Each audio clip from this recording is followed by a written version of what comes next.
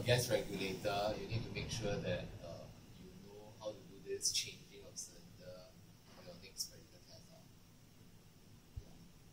So first step, make sure, okay, before I go into the first step, right, if this tank, if the cylinder is actually filled with gas, you will see the pressure gauge more than 0. Okay, but if the cylinder is actually empty, right, this gauge meter will be either near to 0 or 0 exactly. Now, understand, when do you change the tank?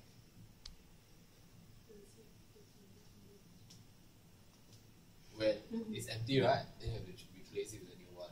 Or when you want to change the carrier gas. There's a few types of carrier gas, right, and we know that different types of carrier gas used for different detectors. Okay, so that is when we actually change the tank.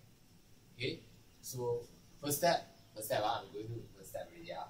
So close the cylinder valve. Okay, close the cylinder valve. Okay, and then after that, I want you to channel this to the next channel.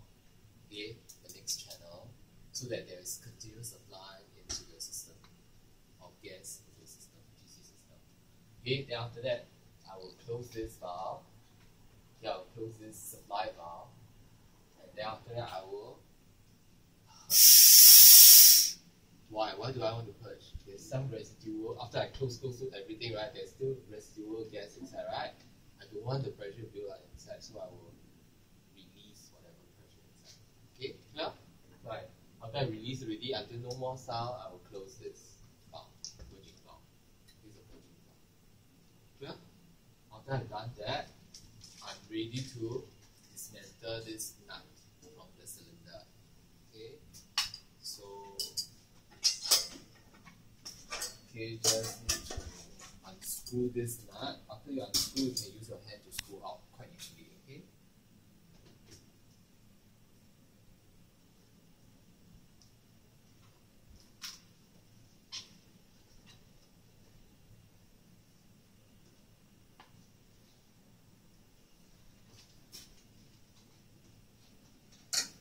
Okay, after you have replaced the, after you have taken out the nut, right, please replace the white tape, right?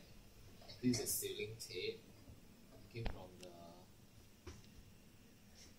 nut. Okay, why is it wet like that? It's because just now the student actually do a leak test using a soapy liquid. So that's why it's wet. By right, after you won't see wet stuff. Okay, by right okay, be wet.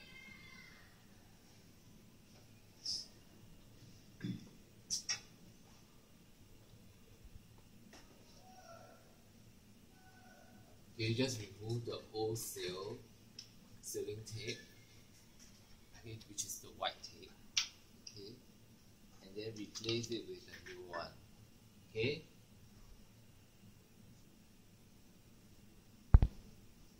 Okay, all must learn how to do this, because next time when you go home, your house got problem, right? After you get married, yeah, you will need to change this yourself. The basin, you know the basin, there's this. Your husband not around, then you will do it yourself. Okay. So just wrap around it only neatly. Okay. After you've done that, okay, now you can screw it in. Okay, align the nut to the hole, right? To the thread of the hole. You should be able to screw in quite easily using your hand. If it is not aligned to the thread of the hole, then you have a hard time, then you realign it again. Okay?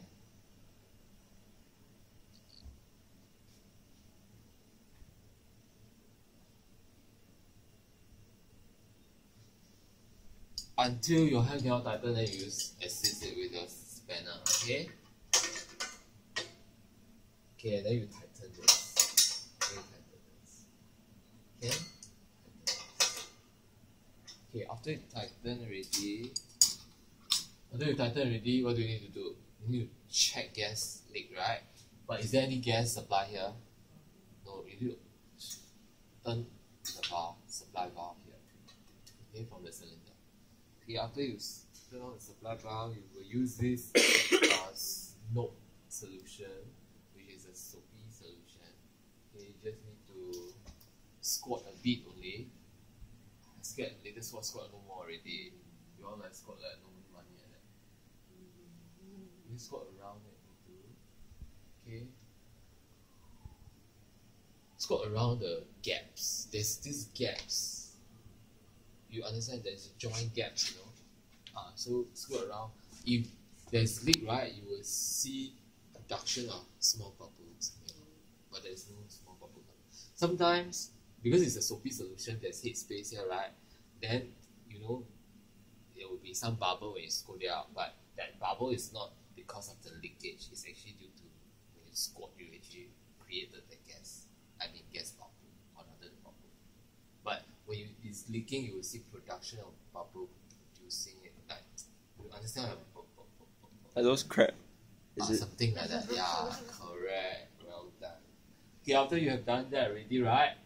Now, when you actually dismantle that time, right, there's actually gush of environment air goes into the piping, right? So now you open up this valve here, you also gush in the helium. So there's a mixture of environment air and helium here. Can you actually just flush it into the system? No, right? So you need to purge. Okay, so how do you purge it? One. Yeah, do 3 times of so-called rinsing. Okay, rinsing already, then you can open this. You open this, then the gauge will go up, and then you can turn to this channel, and then the gas continuous supply of gas to the system. Clear? Yeah. Okay, done already. Okay, now 1%.